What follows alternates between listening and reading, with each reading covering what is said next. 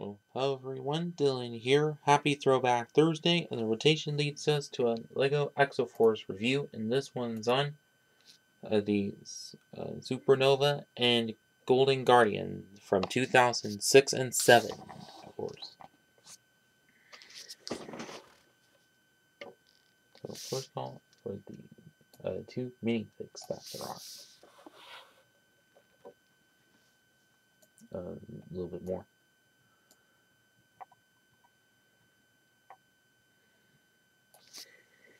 Okay, so first up we would have Takeshi, who is the same as from the Sentai Fortress, and Grand Titan from this year 2006, of course.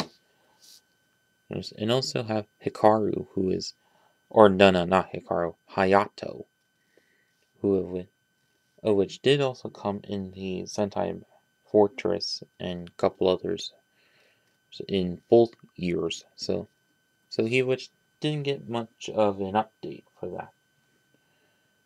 Well, at least until 2008 versions. But as you can see, that for Takeshi, torso printing, done quite good. Hayato's also quite great, really good for that. But not only leg printings for both of them, but as the hair pieces, just the same, but in different colors, of course. And both face prints, also same as from other sets, of course. And also back torso printing, which just the same as for this, just not only back torso printing for both of them, and also double-sided faces, also same for both of them. But also, although I think Hikaru or Hayato, I think should have had a little bit different version for this one since he was out the following year of 2007. But at least this, which is still kind of fair to get. But yeah.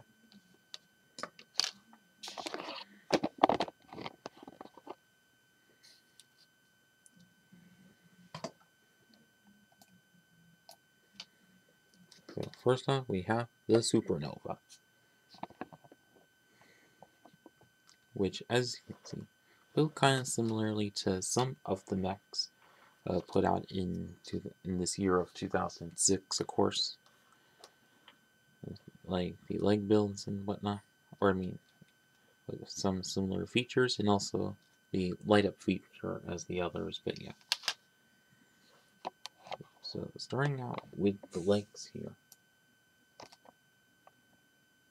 which, as you can see, built kind of similarly to some of the mechs, like the Grand Titan and Stealth Hunter, like with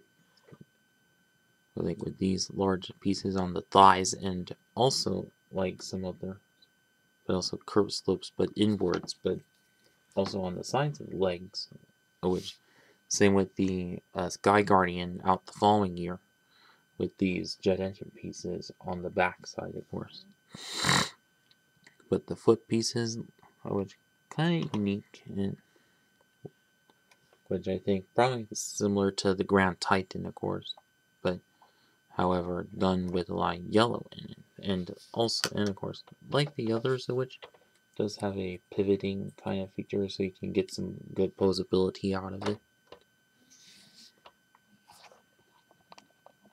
And as for this middle section, which quite compact, plenty of stuff going on.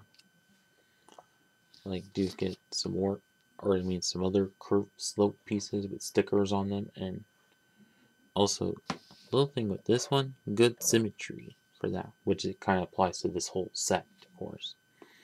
And also, like, these like red translucent red cone pieces there as good ammunition to there. And also, unlike some of the sets, well, except for the Sky Strike or whatever that came in the Sentai Fortress, well, at least does have some Technic beams or Technic bits that hold the cockpit piece in there, like which we also see on some Star Wars sets the following a couple years after. But yeah, and of course, like that set can flip it open, and also like most of the other sets can kind of see the light brick in there, and also those rod bits with studs on them, where you can like put your Takeshi minifig into and close this over, and fits quite well for that. And also, as for the arms of which, also perfect symmetry to them, except for the fiber optic cable going down into it. But whereas for the arm itself, which has some good snot bits onto it, like both on the front part of it, kind of representing a bicep or something, and also a curved slope on the side as well. But then downwards, get a larger curved slope like on the legs, but with a different sticker on it, and also another cone piece that leads out to it. And whereas for the hands, which comprised of mostly arm pieces from the Devastator robots, but however, it still uses actual figures, like we see on most mechs of today. And but also, as you see, holding a actual rifle made of with 2 barrels, but made comprised of like of support pieces and some Technic bits holding on to those.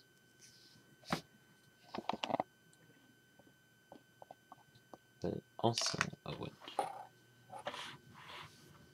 which also on the back side do have, like most of the other mechs, where you can push up and light up the light brick, like as you can see there, but like kind of barely much. As it travels through the fiber optic cable, whoops, and lights it up. But at least this would still working quite a little bit for that.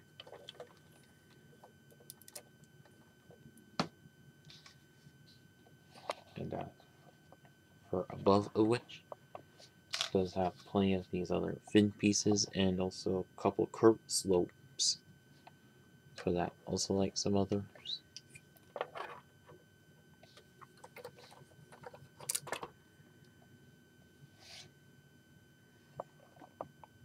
But as for the other armor, which completely symmetrical, but this one slope, which has some numbering on it, of course. But as for this, and instead of a gun, it's holding this large staff here, which you can take off like so.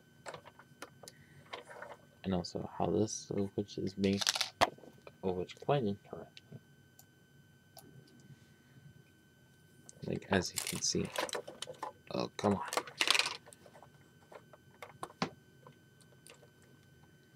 Oh, okay.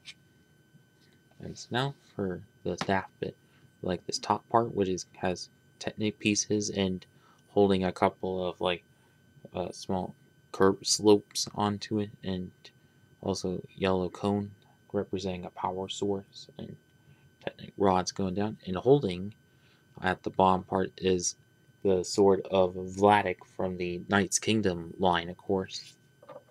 So very interesting seeing that piece used there.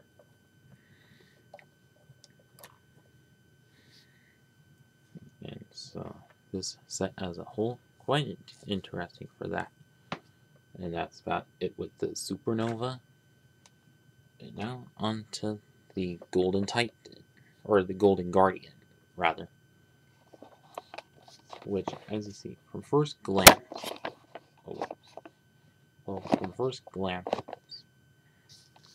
which looks almost sort of like some of the other, or almost like some of the mechs of the line, but the only difference is has a lot of bulk to it, like in some areas.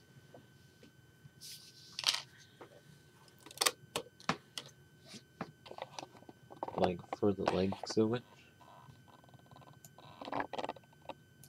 as you can see, or the feet are mostly those like curved slopes and other, or just large jagged slopes and other jagged slopes as well.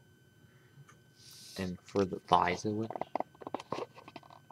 would have quite some bulk to them, like these large slope kind of bits to them, like on both sides. for that, and these tubes going into them. Not sure what's going on with that, but and also these smaller slopes with golden stickers on it, which are kind of cool for that. But as for the thighs of which kind of similar to most mechs, but it says the longer ones with a couple of cheap slopes in there. But as for the cockpit section, is quite similar to most of the mechs that there are, and also the same cockpit piece as some of them kind of did. And also this tile piece that holds a coat on it for the website that is no longer valid, of course. And also, you can flip right upwards, and also, as you can see, a double ball joint holder piece is to hold the wing bits on it. Quite interesting and different than most of them.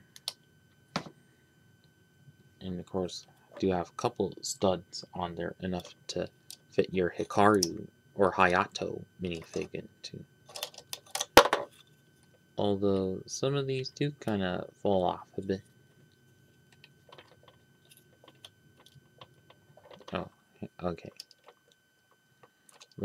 Unless if you put Hayato's arms forward, still fit in like so.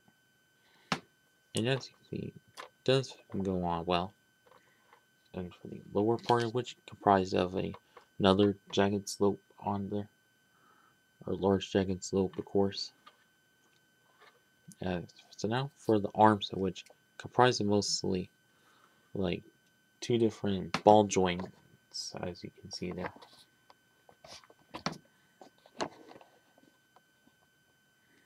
But this one in particular goes down to a couple of Technic bits, comprised to a couple of panels acting as a shield. And it's quite a large one. And of course does have these large reflective gold stickers onto them, of course. But as for the other armor, which not at all any joints in it, it's except for in the arm, of course. And also quite a bit of greebling going on this side of which, but on the other side of which does have a classic spring-loaded launcher bit, which if you put a missile in there and also fire it off like so. Which forgot to add the missile in it for this review, but I'm sure you all know how that goes. But also the support piece going on to here, and also you get this large support kind of piece going on there, but in gold, and also a little sticker on it, which is kind of interesting. And also and a couple of extra neat bits on the end of it, of course. And so for the top flap kind of wing-like bits, they're comprised of mostly some of these large curved slope kind of pieces used for like canopies of some ships, of course. And also a couple of missile-like bits to it, comprised of cones, but just for show, of course. And also, like some of the others, you do get these like little flap fin pieces, of course. Although making it still feel like some Gundams, of course.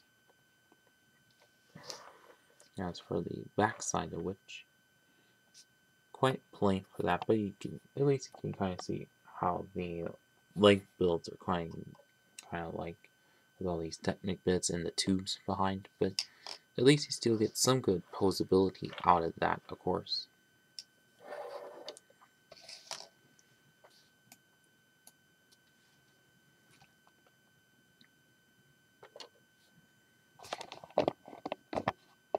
So now for my overall verdict to this. So overall, I think these of which are quite cool sets, like for both their times and still well hold up.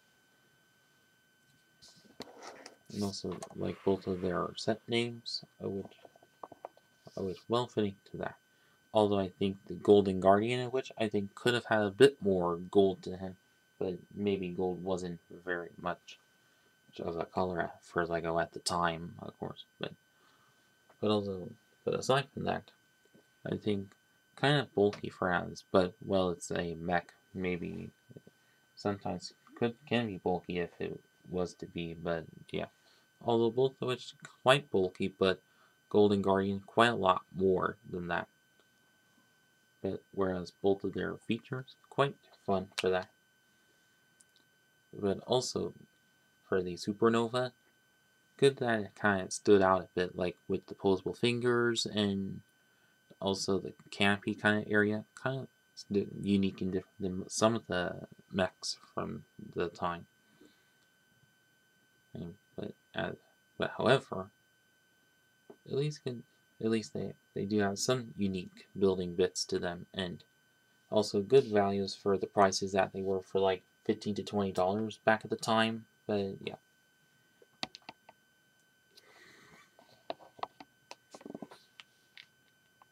And now, if any of you still have these sets from back in the day, well, I hope you had some good memories of them. And for those of you who haven't and still have access to these sets, well, if you can get them or still get them anywhere, then definitely get them. eBay, Bricklink, Mercari, whatever. And that's about it with this video. Please like, comment, share, and subscribe. Thanks for watching.